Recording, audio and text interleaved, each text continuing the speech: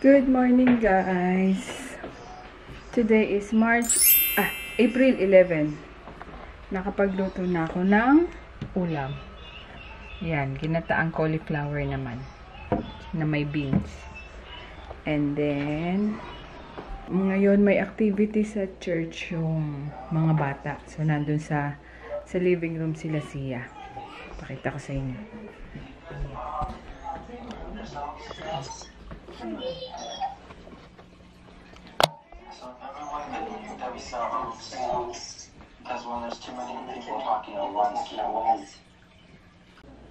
So ito guys yung lunch ko. Actually nauna na kasi nag-lunch si daddy. So ito yung lunch ko.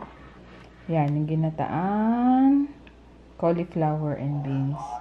And then tofu na binabad ko sa soy sauce saka sa lemon juice. Tapos may sausawan ako. Ayan. Ako nagawa niyan guys. Yung sili, binabad ko lang sa suka. Tapos tinimplan ko din ng asin.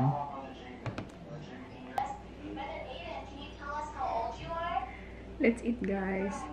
Haba na ng buhok ko. Nagpa-fly away na siya. So ngayon, hindi kami sabay kumain ni daddy. Kasi nga, nandun sila sa living room. Pinauna ko siya dahil may activity sa church yung mga bata. Through WebEx or sa online. So, ngayon, pinauna ko siyang kumain para may magbantay dun sa dalawang bata. And then, ngayon, nandun na siya. Ako naman ang kakain.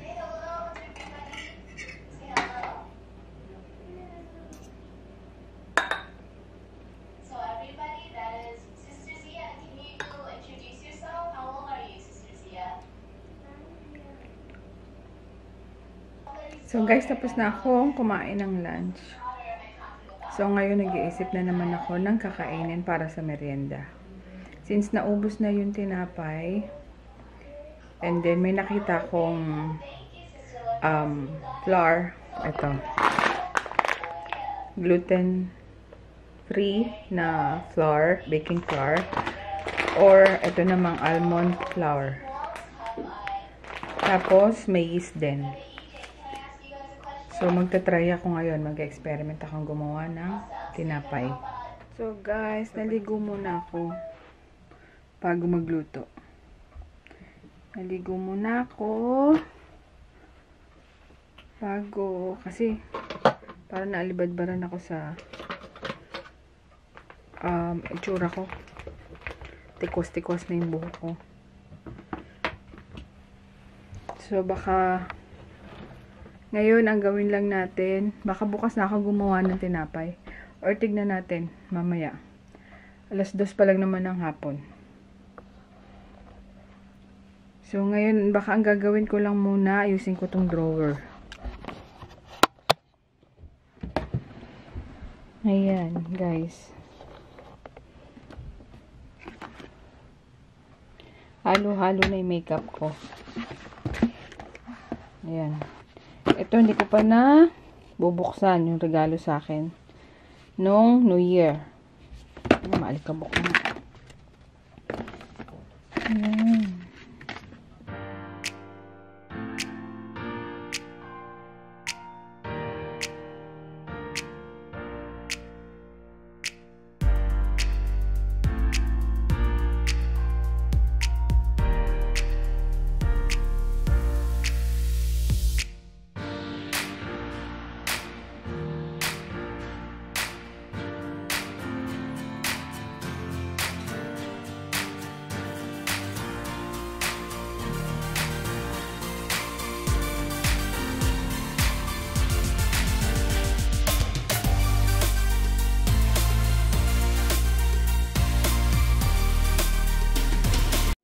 So, ayan na guys.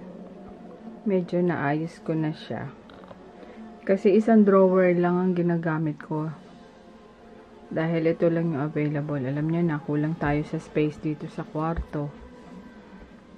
So, yan. Pinagtsatsagaan ko muna tong drawer na to. So, pakita ko lang sa inyo yung mga collection ko ng makeup. So, ito yung glue sa kasi naglalagay ako ng fake nails. minsan. Ayan. Tapos, meron din akong pang pore strips. Pantanggal ng mga blackheads. And then, ito, napakita ko na to. Nagawa ko na ng review to before. Yung pang, ito. Yung flawless. Ayan. Flawless na pantanggal ng bigote or ng balahibo sa facial hair. Yan. Yan ang ginagamit ko. Kasi, kung dati pa kayo nanonood ng video ko, guys, makikita nyo yung difference kasi may bigote ako or balbon ba tawag doon? Mabalahibo. So, yan. Ito, eyeshadow. Estee Lauder. Ito, bigay ng nanay ko to eh. Kaya hindi ko pa maitapon. Eyeshadow rin to.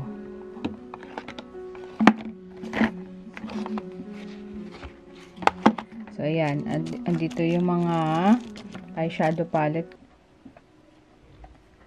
So, ayan. And then, ito nabili ko sa Ulta Beauty. Jaclyn Hill. Ayan, ano pa siya. Kasi bihira akong gamitin. Ayan.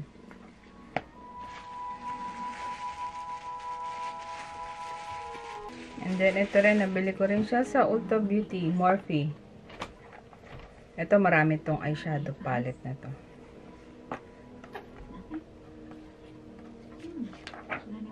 Hindi pa ganong nagagamit. Kasi, guys, di ba? Na-stop ako dati, nag-film ako ng mga makeup or hindi man tutorial kasi hindi man ako professional. Eh, since to si Sia kasi, pag nakikita niya ako nagme-makeup, gusto niya siya rin. Eh, ayoko naman kabata-bata magme-makeup agad. And then, ito nga, yung regalo sa akin ng New Year. Hindi ko pa siya na-open. So, siguro one of these days, ma-unbox din natin tong eyeshadow palette na to.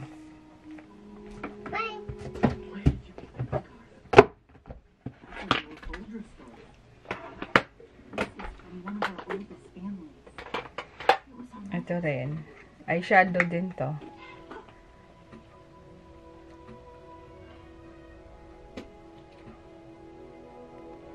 From Elf naman siya.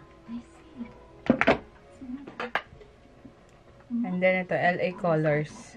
Ito, mura lang to. Siguro mga nasa $2, $3 lang to. Nabili ko to sa Daiso. Yan.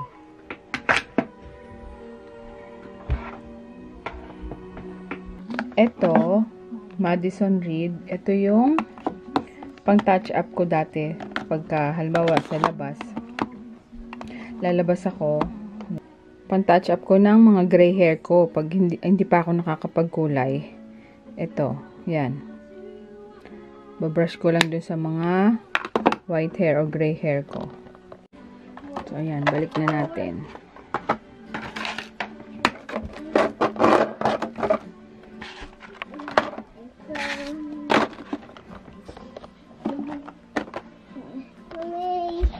Tapos, dito naman, guys, okay man, yung mga lipstick.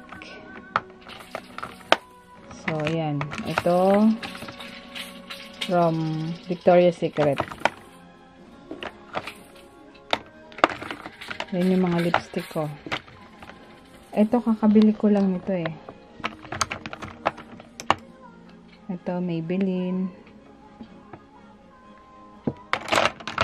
Tapos, ito, L'Oreal.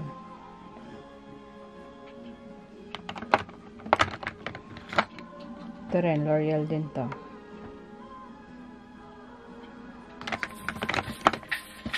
Yan. So, nandito sa side, itong side na to, mga lipstick yan lahat. Ito, yan, lipstick. And then, ito mga crayon. Ito, lip balm ko. Ito rin, lip balm. And then, yung mga lip liner. Ito, nandito. And then, dito naman yung sa mga eyes. Yung eyeliner, eyebrow pencil. Yan. Basta para sa eyebrow, ito. And then, ito naman yung mga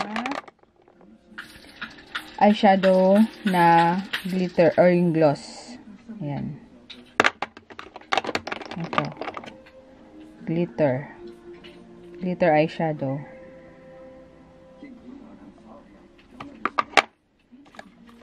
Tapos, nandito naman yung mga loose powder. Ayan. Ayun na matanggal yung dumi. Ayan, mga loose powder. Ayan. Ito yung madalas kong gamitin, yung Coty Airspan. Then, nandito naman yung mga blush. Saka, tawag dito, ay, nakalimutan ko tuloy. Yung pang bronzer, saka pang contour. Ayan, nandyan. Ayan, ito Maybelline 3-in-1 to. Contour, blush, saka highlighter.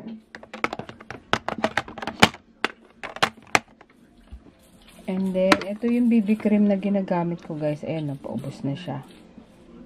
Garnier. Maganda to, guys. So, ang shade ko dito is light medium.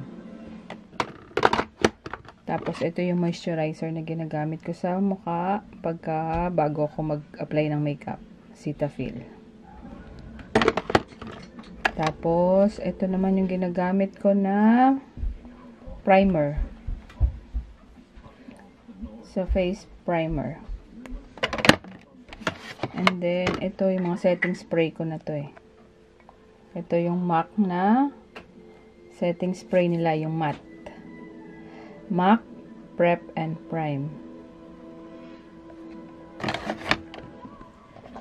Tapos, dito naman, itong mga to,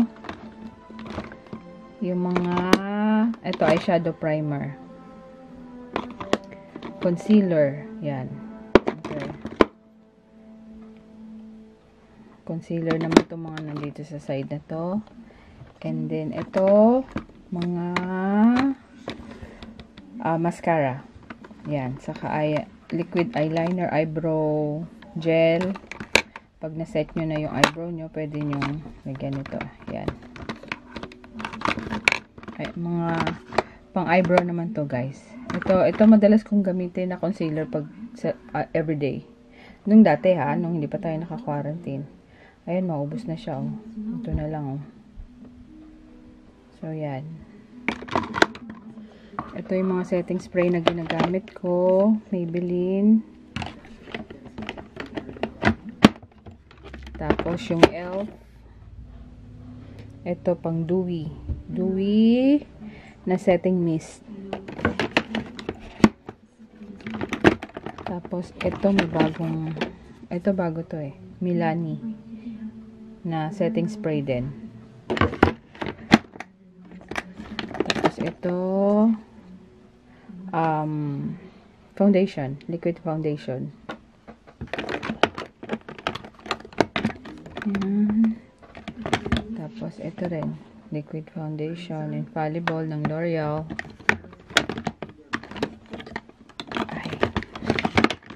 Ito, foundation din ng e.l.f.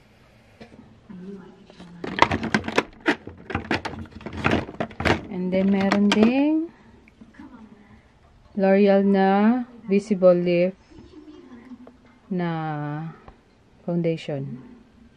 Yan.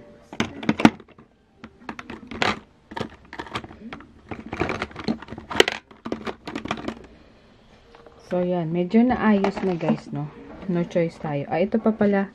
Ito yung ginagamit kong na rose mist. Facial spray ng Mario Badescu. So, yan. Ito, guys, maganda to. Nakaka-hydrate talaga siya ng skin.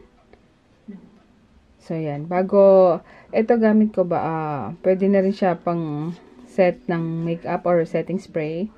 And then, pang moisturize din. So, yan. Wala pa akong maitapon kasi lahat okay pa naman. Pero yun nga lang kasi hindi ko na siya nagagamit ngayon eh. So, yun lang guys ang aking mga makeup. Kasi hindi naman ako ganun ka professional para mag-collect. Ito, halos lahat regalo. Mga regalo sa akin yung mga eyeshadow. Pero yung iba, yan, pagka bumibili ko. Pero since na-stop nga ako, na-stop din akong bumili. Na-stop ako mag-makeup, diba? O mag-film ng pag-makeup. Dahil kay Sia. Bata pa lang, elementary pa lang, baka mamaya parang labo. Bata pa lang, naka-makeup na. So, yun. Since quarantine naman. So, try ko mag-film ulit ng makeup tutorial para magamit ko naman itong mga makeup na to. Hindi lang tago dito. So, yun. So, yun lang guys. Try ko lumabas. Pero tinatamad na ako. 4 o'clock na. Tinatamad na ako magluto ng tawag dito, ng merienda. Ng tinapay. Baka bukas na lang. Total, si daddy lumabas naman eh. Bumili siya ng tawag dito, nagpagas ng kotse kasi baka next week pumasok na siya. Kasi considered yung work niya as essential dahil nasa medical device siya eh. So, yun. Nagpagas na siya ngayon. And then, baka dumaan siya sa saglit ng bibili din pala siya ng